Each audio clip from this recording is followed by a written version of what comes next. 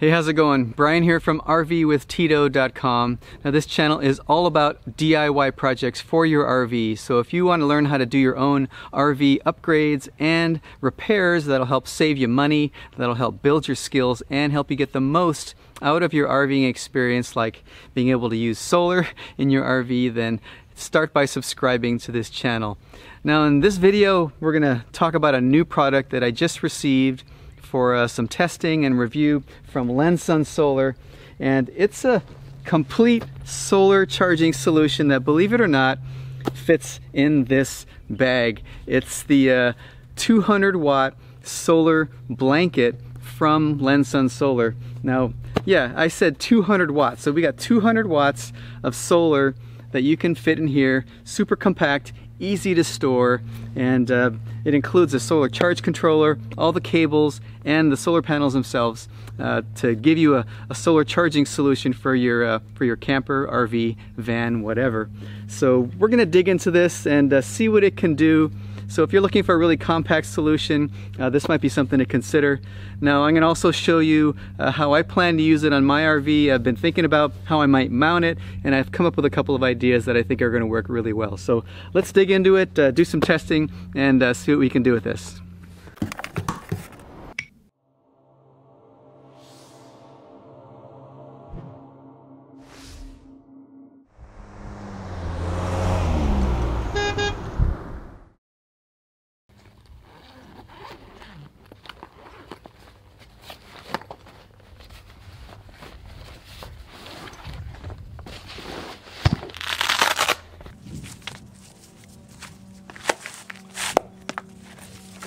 Well, first of all, I really like the fact that everything's all separate. So everything is just interchangeable with these connectors. These have nice heavy-duty Anderson connectors on all of the accessories here. Even the solar charge controller has Anderson connectors. So you could even just use this panel without any of the accessories, just using your Anderson connector, and it even has an MC4 adapter, so you just plug that in here, and then you can plug this panel, if you just wanted to use the panel all by itself, into an existing charging system, if you have a charge controller already, and just plug it into any MC4 compatible input. So that's really handy right off the bat. The panel itself, you can just use this all by itself. It has looks like 12 of these individual small solar panels on there. They're all, looks like they're probably connected in series to give you this 200 watt output. Now, I looked at the specs, and I think it's rated at the operating voltage is about 18 volts, and the operating current in amps is just over 11 amps. So without any kind of boosting or anything like that, this is a 200 watt rated solar panel.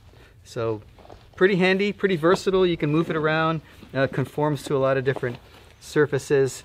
It also has these little loops on these. There's like 4 on each side, and you can use these to hang it on something. I'd like to see these to be a little bit more heavy duty. I may mention that to them, because I see myself using these quite a bit, and I'm wondering if these will kind of wear out over time. So each of these panels also has an ETFE coating on them, which is really nice. They're really easy to clean. They're really durable. You can't scratch them, and they just look like this for a long period of time, as opposed to the PET that you see on a lot of semi-flexible solar panels, which is that shiny kind of glossy surface, which tends to scratch and wear out quickly over a couple of years. So it comes with a nice long extension, so if you wanted to move this panel quite a ways from your RV, I think this is a 15-meter extension, again with the Anderson connectors on them, so easy to just plug in here and run it to your charge controller, which is here. Now this is an MPPT charge controller, so most of the portable systems you see come with a PWM charge controller. You can really take advantage of some MPPT charging, which will give you a little bit of a boost in addition to the 200 watts just right out of the gate with this solar panel. So again, these have Anderson connectors on them, so we got our solar coming in, our battery coming out, This is for auxiliary something. I'm not going to use that. But it also has a temperature probe, so it's going to probably adjust the charging based on, you know, the ambient temperature where this is. So it doesn't look like there are any settings on here to be able to adjust the battery type and everything, so I'm just going to assume it's just going to do just kind of a standard charging profile, which is typical for a portable system.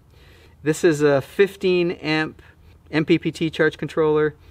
I think it looks like it can take up to, it says on here, yeah, 15 amp and up to 55 volts input. So yeah, nice little MPPT controller. Now what you would do is you would just mount this close to where your battery is that you want to charge if you wanted to do a more permanent mount for this. And then whenever you want to take this out, you just plug it in to your connector here, and you're off and running. And it's gonna, and you just already leave it plugged into your battery, or you can disconnect it and then reconnect it when you want. Now, of course, if you wanted to, you could do a more permanent setup here for connecting to your battery and just wire up another Anderson connector and then just wire those permanently to your positive and negative terminals on your battery, so you wouldn't have to use the alligator clips every time. Well, I want to run a couple of tests just to see if we can get some power out of this and see how much power we can get out of this panel. But leaving it on the ground like this right now is probably not the most optimal setup, given that the sun's pretty low and even a little bit of haze over it. So, you know, the angle's coming in at about 45 degrees. So what I'm going to do is hang it from the side of my truck, and maybe we'll get a more perpendicular angle to the sun and be able to get more out of it. Alright, so I have the solar panel with the extension here plugged into the MPPT controller, and it's going into the solar panel input. And I have a couple of test probes here so I can measure my voltage coming in. So you can see right now it's 21.45 volts, and I'm going to be able to use this clamp meter to measure any current coming in here. And then we can also test the output coming out of the charge controller to this battery, which is going to be powering this inverter. And to create a load on it, I'm going to use this adjustable heat gun. So let's go ahead and run a test and see how it goes. There's still a little bit of cloud cover in front of the sun, so I'll wait a few minutes and maybe that'll clear and will give us a little better result.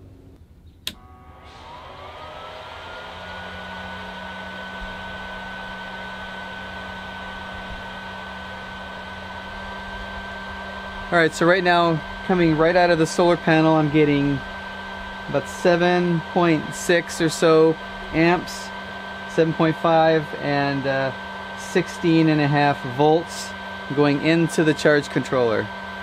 So now coming out of the charge controller, it should be a little bit higher.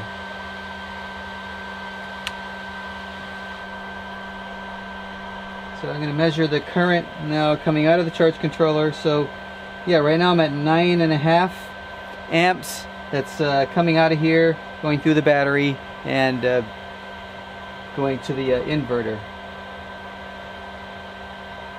Now another thing I noticed just now is that this panel seems to be pretty shade tolerant. So right now I'm getting about 7.3 amps right out of the solar panel before the charge controller and all that. But if I stand in front of this here, so I'm shading like a third of it or a quarter of it at least, I'm still getting 5.8 amps out of the panel. So if I stand right in front of it, I'm shading like half of the panel. I'm still getting 4 amps. I can't cover the whole thing, but yeah, still getting 4 amps being drawn out of the solar panel. So that's pretty good. That's pretty good in terms of shade tolerance. Now while I was testing, I was paying attention to this solar charge controller and kind of checking it out. And you know, obviously when we did do the test, you know, we saw some MPPT boost, so the MPPT part of it seems to be working really well. You know, we saw some, you know, lower current coming in with a higher voltage coming in, and it converted that successfully to higher current, you know, sometimes boosting it up to 2 or 3 even more amps. And you know, once it lowered the voltage on the output to match the battery charge voltage, so that worked quite well. There are no real settings on here that you can change, so I mentioned that earlier. So you're pretty much stuck with what you get, and it detects your system voltage, so it'll detect the voltage of your battery and adjust accordingly. And I think the charging profile is pretty standard, probably like 14.6 to 14.8 volts to bulk charge, and I think it floats at about 13.8 or something like that. But the other thing that I learned about this is that it only works for a lead acid battery. So if you have a flooded battery or an AGM, then it should work just fine. If you have a lithium battery and you want to use it with this, it's not going to work. So I actually tried it with this little lithium iron phosphate battery that I have, and this one actually has a built-in battery management system. So when I hooked it up, the charge controller that came with this package didn't work with it. In fact, there's a little red light next to the green charging blinking light.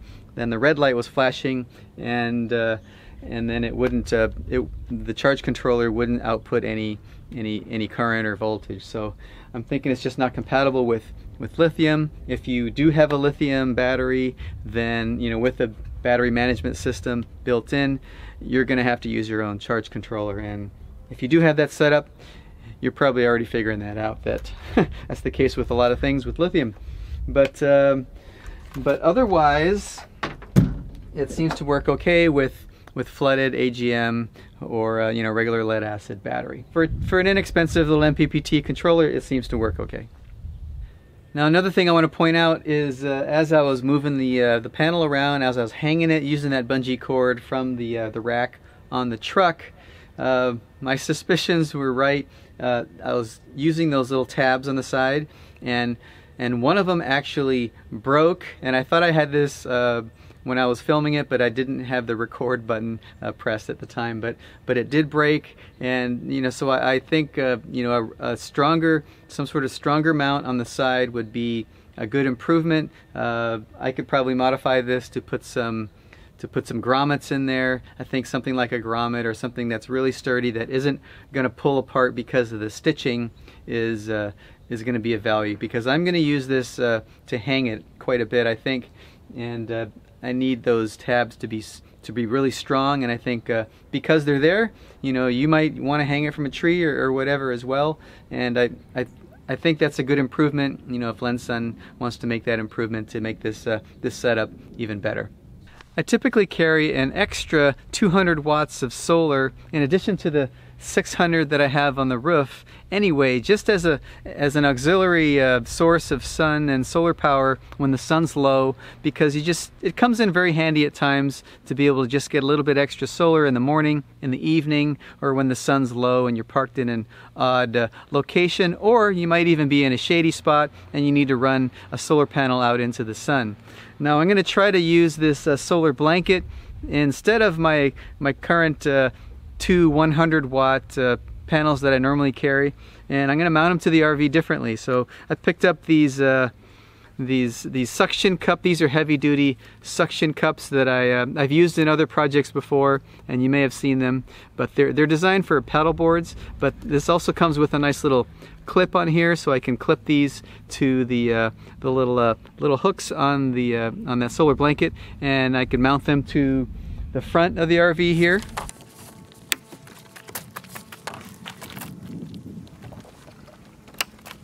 The side,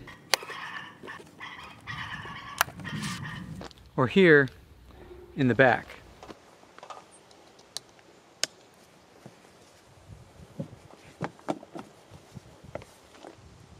Now I'm going to go ahead and drop a couple links in the description to the Lensun website, and I believe they may have an Amazon link as well, an Amazon page where you can learn more about it and dig into the specs a little bit more if you want to. Now, I do plan on using this a little bit more and putting it to the test in a more of a real boondocking situation for a period of time, and I'll see how it holds up and maybe even come up with some different ways to mount it and use it on the RV. But if you end up picking up one of these or something similar and have some comments and feedback as well, feel free to come back and leave those in the comments here for the rest of us. Now, I hope you enjoyed this video and this review, and if you did, give it a thumbs up, and I will see you in the next one. Take it easy.